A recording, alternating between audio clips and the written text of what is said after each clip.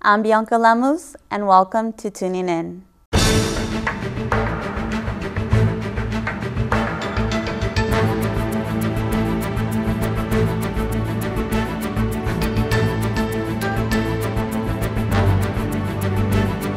On today's show, we have two centers that are adding to the diversity of Cal State Long Beach. We'll be speaking with Mary Beth Perdue from the Lesbian, Gay, Bisexual, and Transgendered Students Center, and Andy Espinoza from the Educational Opportunity Program. There are more types of diversity besides ethnicity and race, including sexual orientation, people with disabilities, and faith, which may not be discussed as often, but are still important when it comes to providing a diverse campus at Cal State Long Beach. The Interfaith Center at Long Beach State is a collaboration of different religious organizations that provide a place for students and various faiths to discuss topics or make friends. In Brotman Hall, the Disabilities Office focuses on making CSULB an accessible campus and helps students with disabilities succeed in classrooms by working with the professor and students to create a successful environment.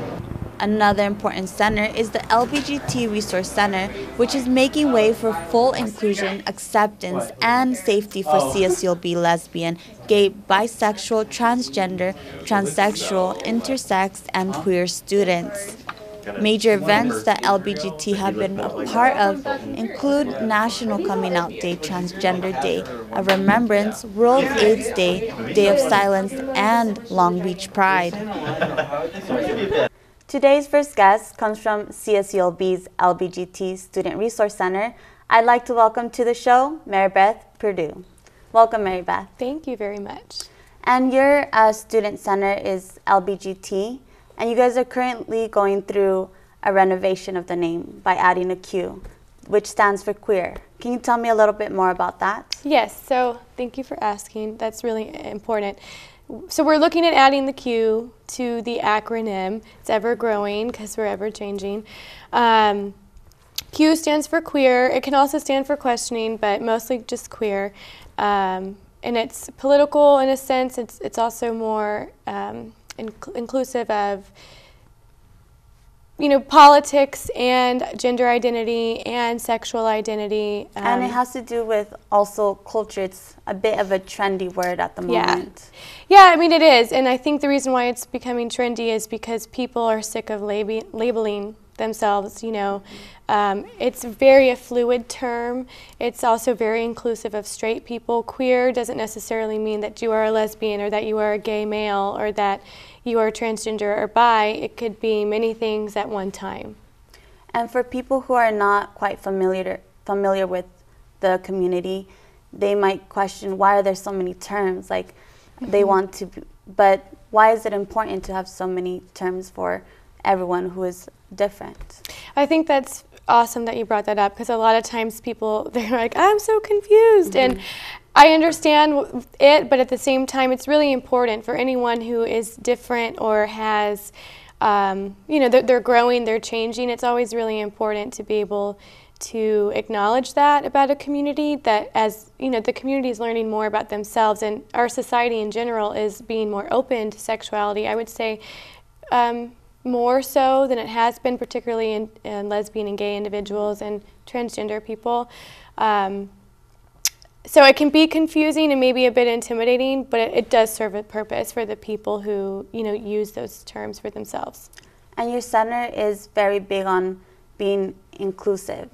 And can you tell me in what ways? Yeah, so like this semester on Wednesday, on the 20th, it's Transgender Day of Remembrance, and so we're going to do a screening in the CBA 124, Diagnosing Difference, to acknowledge transgender community as well. We have two student organizations, Delta Lambda Phi, which is a Greek male fraternity, progressive male fraternity, and then we have GSA, which is transitioning to, you know, Queers and Allies. They're transitioning their name. And I work with those organizations to promote their events as well to help fund events for them. Last semester we put on 2 events. The center also solely does every year National Coming Out Week, so I type up the list, and we have in student life and development where the center is housed through.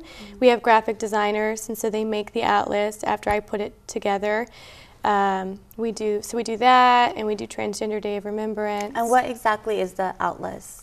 So the atlas is kind of fun. It's just a way to create for the public an awareness that is much needed. For people who are not aware of gay history or LGBT history or queer history in general, you know, it's been a very suppressed group, and so to be able to be out and be safe is really important. So it's just to create awareness that, you know, yeah, we are a campus, and people are gay, and not everyone is straight. People are lesbian, people are transgender. Just kind of to create an awareness and maybe a little bit of, you know, integrity for people. And something that currently came out on the Daily 49er is that LBGT is actually having a monthly meeting for students. What have you guys spoke about during those meetings recently? I don't attend those meetings because I keep myself separate from the student organizations. That's from Queers and Allies, the student organization, and once a month inside their meetings, they meet in the USU 306 at 4 o'clock. And once a month, I think it's the last Thursday of every month, they do Queer Chat. And it's where people just bring different ideas, thoughts, and questions about current issues within the community, current debates, different controversies and stuff like that, and they talk about where they stand or their own identities. So it's more, I think it has more of a political agenda than the regular meetings. So Long Beach had its 30th anniversary of its Gay Pride Festival just last May. And what is it like to live in a city that embraces the gay community like Long Beach does? To live in a city? Well, I don't live in Long Beach, but I have to say I did live in Long Beach, and I mean, it's great. Broadway in particular is a very LGBT kind of queer street. Everywhere you go, there's flags and stuff like that, you know. But at the same time, a couple years ago at the Falcon, which is a predominantly gay bar, there was a man who was beat up in there for someone asked him if he was gay, and he got beat up. A gay man got beat up in a gay bar. So I think that just like anything else, whether you're gay or straight or, you know, whatever your ethnicity is, there's good things, and then there's always still bad things. There's always room for improvement. Since Long Beach seems to really have a community of LBGT, does it make CSULB a better community for LBGT? I like that question, or I like that you're bringing that up, because a lot of times people assume that we are here at CSULB, we must be queer friendly, LGBT friendly, and not to say that we are not, because I think that we are, but I don't think that CSULB is a mirror of the city of Long Beach, only because Long Beach is a really, really large city. And there are places still in Long Beach that obviously are not, you know, gay friendly or LGBT friendly. I would say that the campus does the best that we can. And again, you know, we also don't know what our community really is. We track on applications and all acceptance of students' admissions, gender markers of male or female, and then race and ethnicity, but we have never tracked like gender identity, meaning, you know, queer, gender queer, or sexual identity. So it's hard to say if CSULB really mirrors that, because we don't have a way of tracking that right now, or a policy intact to really measure it. And how important would you say student involvement is in order to get this going? I think that student involvement is really good with that, and a big part of it, but I also think a lot of it is, that's a staff administration kind of issue, policy kind of issue. We are currently looking at that. I am serving on a committee right now that is looking at campus climate for the community, and we are trying to figure out ways, we are at least acknowledging that that is something we need to do. And it's good that you guys are trying to grow and expand. And let me ask you a personal question. Sure. What drives your passion to work with the LBGT community? Well, I identify as queer. I don't think I am like the epitome of what queer looks like for many people, but I feel queer. I've always identified as queer. And my passion, I guess, is more of a matter of I feel at home. It's my home. The community's always been loving to me and open to me, and it's I guess the place where I found myself, my true identity for me. Well, Mary Beth, thank you very much for being here today. Yeah, thank you. We appreciate that you're talking to us about these very serious topics. Thank you very much. Have a good day. Coming up, we have the director of the Equal Opportunity Program, who will share how they are bringing diversity to Cal State Long Beach. Never look a howler monkey in the eye. We built the entire library out of recycled bottles. Fried ants are delicious. We finished a clinic in a rainstorm. Really? That was a confidence builder. My students actually ended up teaching me. So I learned this dance. I'll show you this dance. In la keg, a la kin. The classroom was more of a class tent. I think managing a sales team is tough. Try working with 5 different villages. My alarm clock was a rooster. Beans for breakfast, beans for lunch, beans for dinner, and we ate a lot of beans. I learned a 3rd language. My seatmate on the bus was a goat. Always include the village elders, always. My morning commute was by canoe. After 2 months, I was ready to quit, but after 2 years, I didn't want to leave. I didn't know I had it in me. Turn 2 years of service into a lifetime of experience. To all the Peace Corps volunteers, past, present, and future, thank you for your service to your country and the world. California is a place that gravitates people from all walks of life. Most recently, CNBC named the Los Angeles, Long Beach, Glendale area as their #1 diversity in America, which can explain why Cal State Long Beach has made being a diverse campus as one of its core values in their mission statement. Being a diverse university isn't simply strived by CSULB, but it's a reality that is evident the minute you step onto campus and see faculty and student faces. At Cal State Long Beach, diversity in ethnicity flourishes with 71% of undergraduate students who are of another ethnicity besides Caucasian.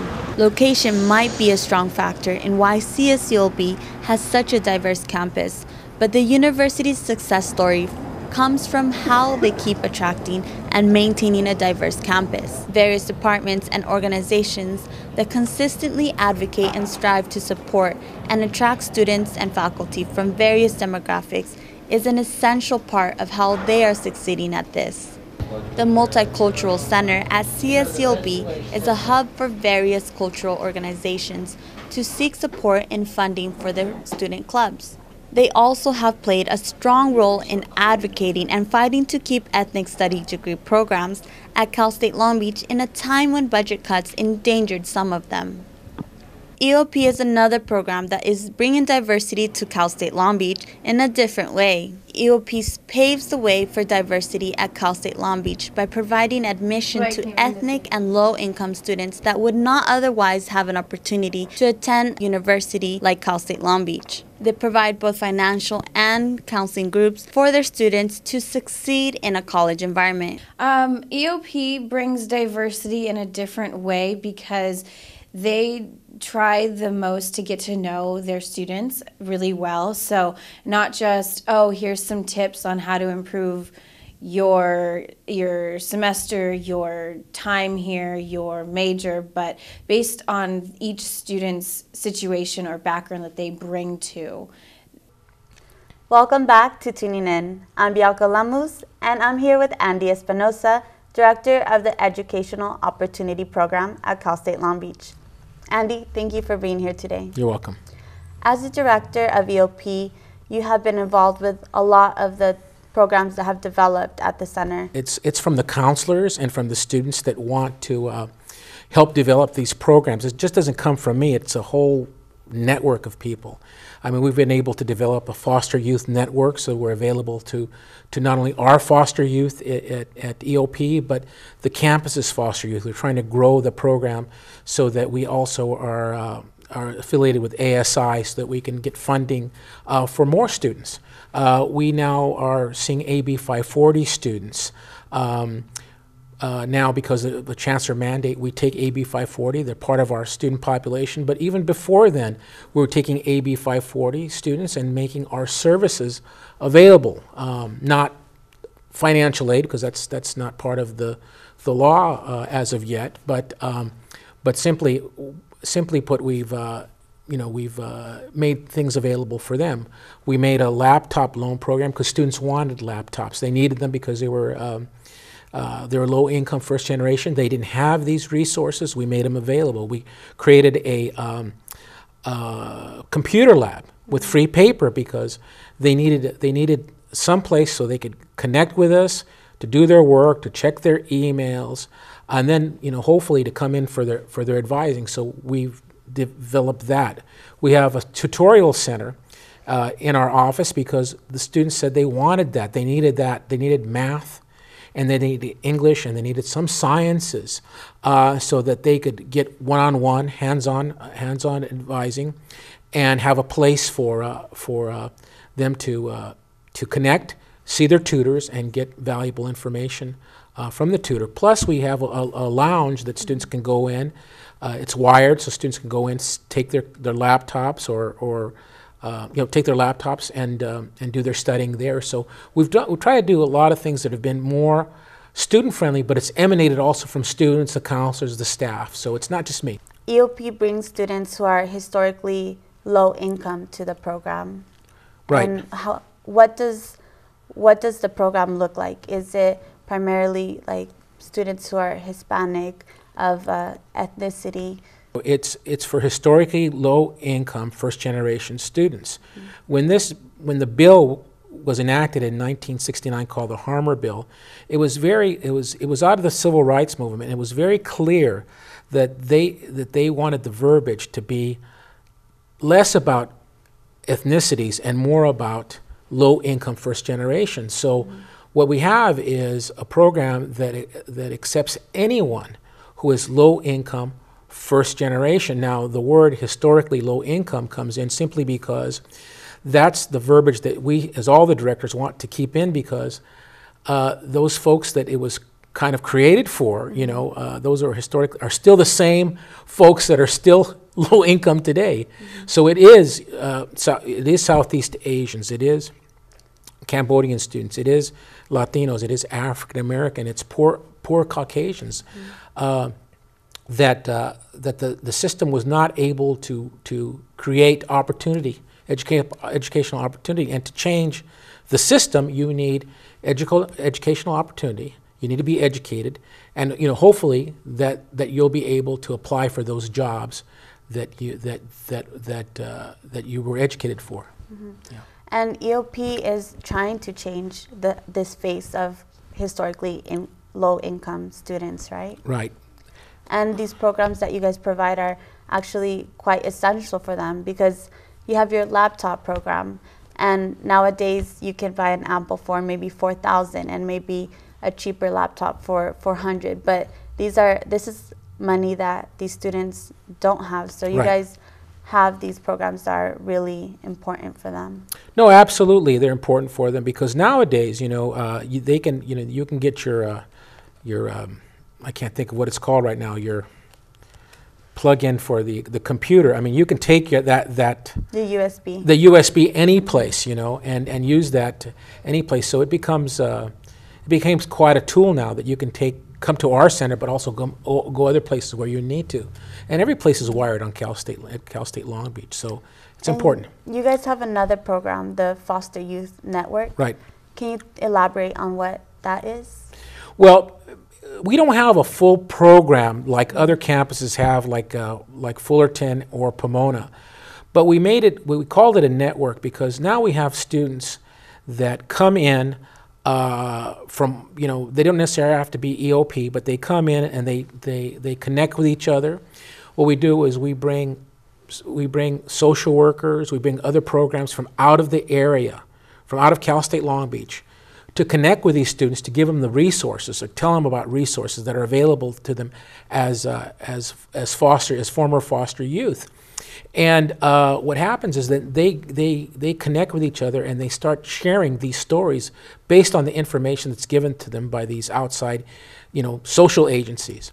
And what happens is then they're able to say, well, you know what, I might be available to get that resource or that resource. So it makes it more important to them that they're getting their connection from outside continues with them here at the university. And we've got them from all over, the United Friends of the Children.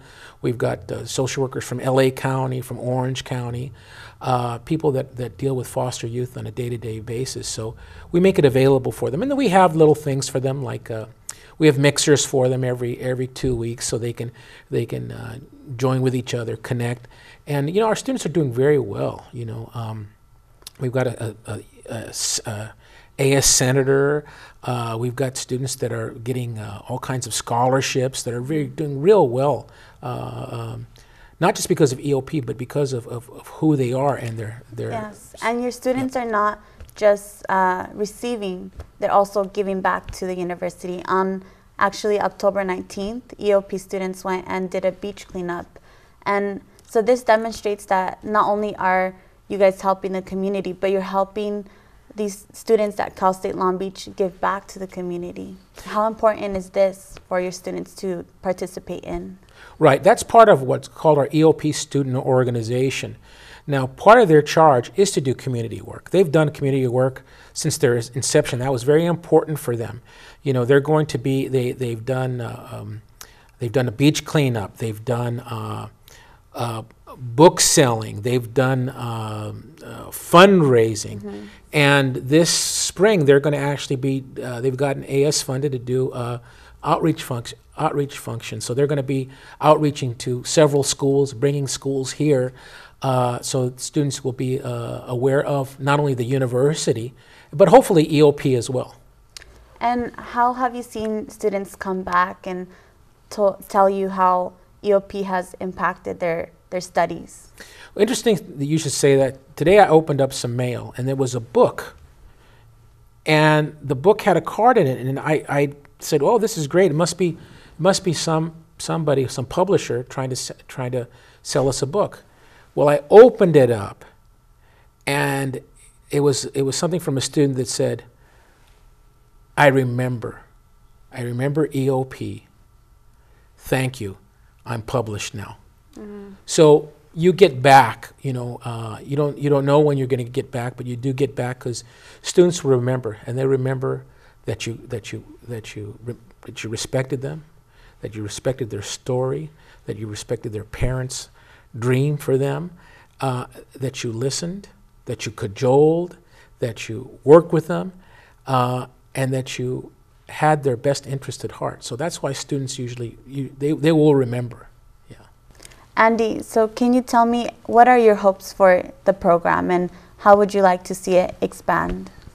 Well, we've been around for 44 years. I'd like to see us be around for another 44 years. You know, I wouldn't be a good administrator if I wouldn't say that expanding, I wish that we had more dollars so we can affect more students.